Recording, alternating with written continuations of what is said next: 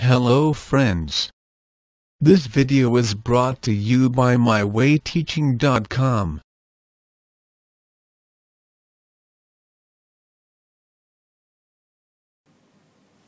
Let us start with the interest.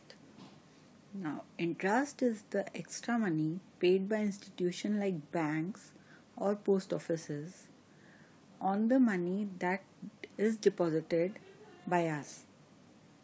Interest is also paid by people when they borrow money from somebody. We will understand that there are two types of interest paid. One is simple interest,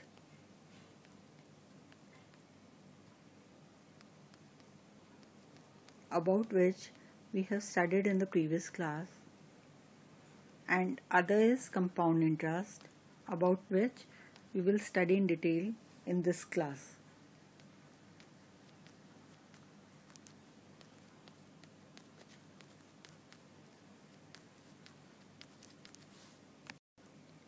To study compound interest, we first need to understand simple interest.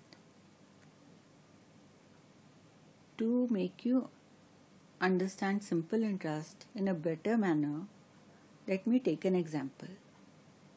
Suppose you borrow 100 rupees from your friend.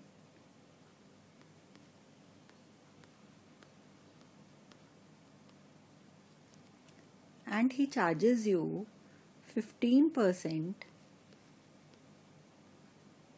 per annum. Per annum means per year. Now, first year, the amount that you will have to pay your friend would be 100 rupees that you had borrowed plus 15% of 100 rupees.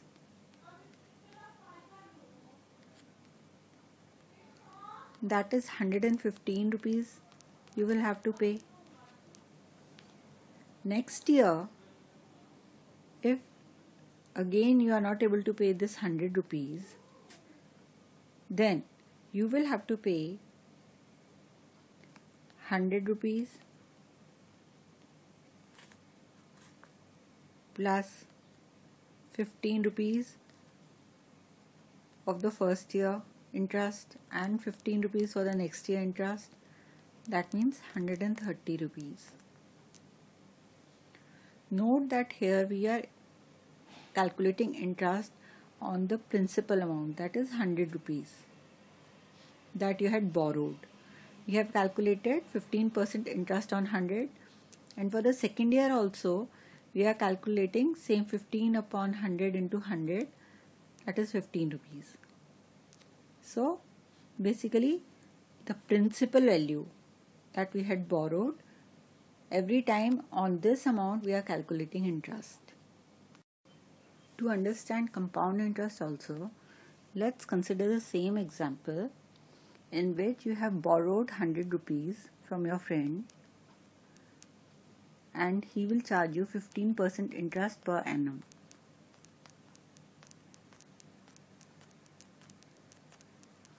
So this 100 rupees that you have borrowed will be the principal amount. Okay. Then if you return this 100 rupees, if you plan to return this 100 rupees to your friend in the first year, then you will pay, firstly the interest will be, this will be a simple interest, 15%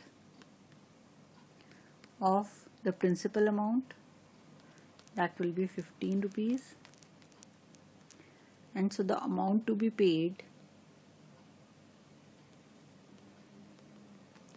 would be 100 plus 15, that is equal to 115 rupees. But suppose you are not able to pay this 115 rupees first year, then the amount that has to be paid becomes the principal for the next year. That means for second year,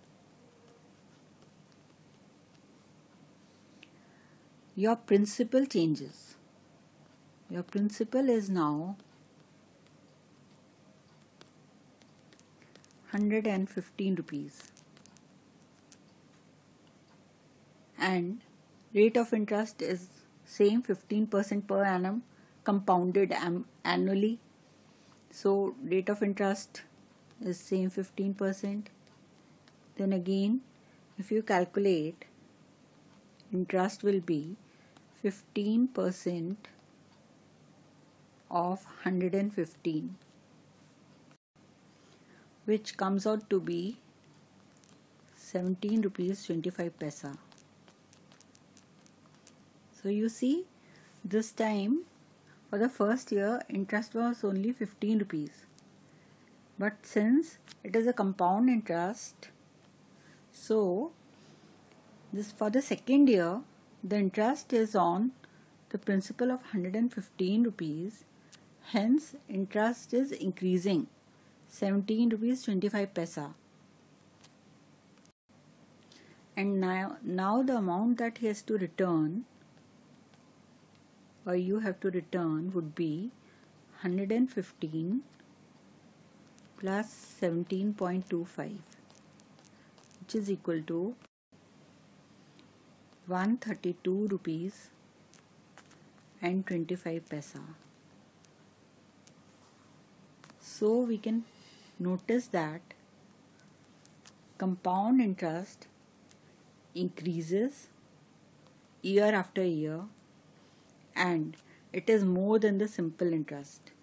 For the same example, we had simple interest 130 rupees for 2 years, while if the interest is compounded annually, the amount is 132 rupees and 25 paisa. Let us suppose that you are not able to pay back your friend even in the second year. Then for the third year,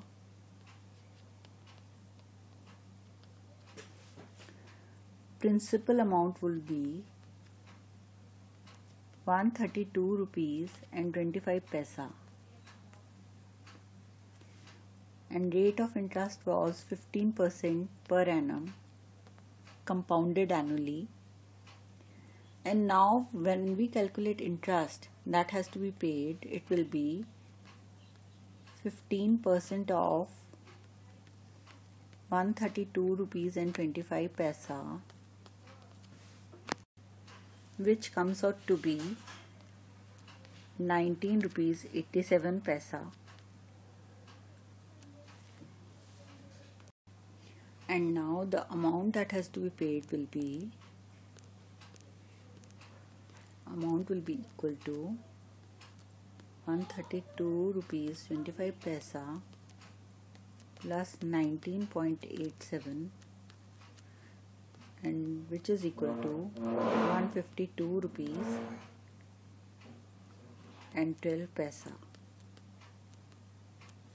So we see that each year rate of interest is rising as principal is changing, while when we calculate simple interest, principal remains same.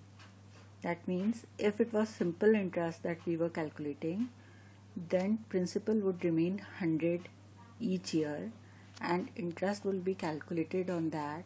So interest will remain same each year. But when we are talking about compound interest, every year rate of interest is remaining same, but principal is changing, so the interest calculated is increasing. To make things simpler, let's study the formula for simple and compound interest. First, let us study the notations. Let capital P denote the principal, that it is the amount that is borrowed or which is there in the bank. Let R denote the rate of interest per annum. Let small n denote the number of years for which the principal has been borrowed. Let A denote the amount that has to be returned after n number of years. Let SI denote the simple interest and CI denote the compound interest. Then first let's understand the formula for simple interest. For simple interest,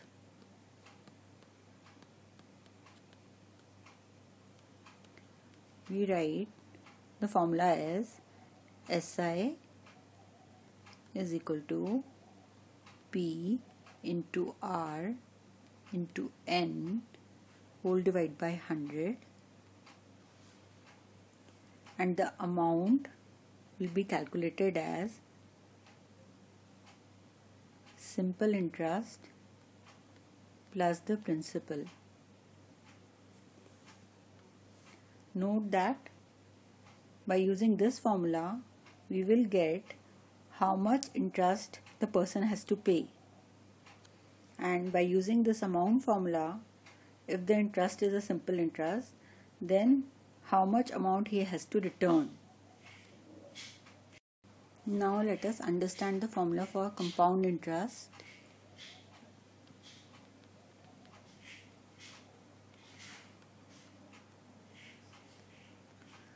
If the notations remain the same, then amount is equal to principal multiplied by 1 plus R by 100, where R is the rate of interest and N is the number of years. So this formula gives us the amount if the principal is compounded annually at the rate of R%. And from this formula we can calculate compound interest as compound interest would be the amount that we have calculated minus the principal amount that we had borrowed. If you subtract from the amount calculated, you will get the compound interest that the person had to pay.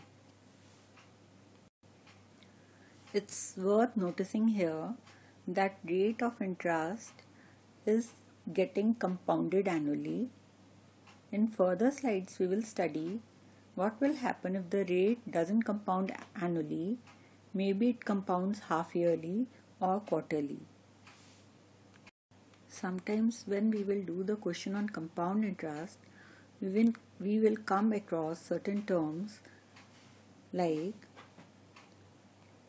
rate is 10% per annum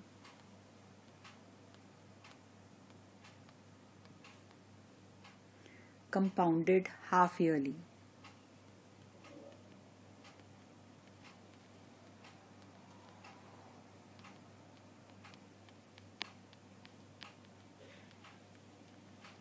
Or rate is 15% per annum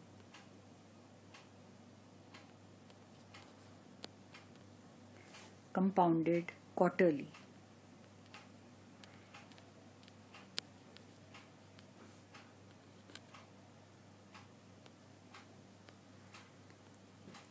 In such cases, we will use the same formula for the amount, which was P into 1 plus R by 100 whole power n, with the change that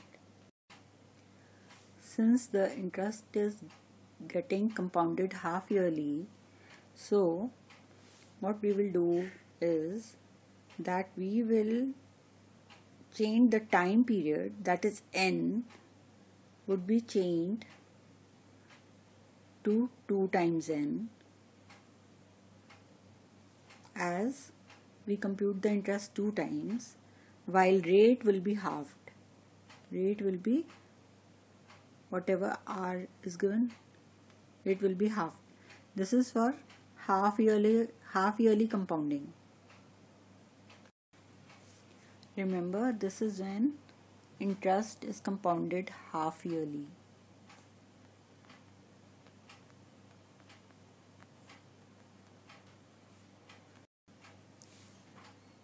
So remember that if the rate is compounded half yearly, then the time period becomes twice, as we will compound 2 times in a year, while the rate will become half.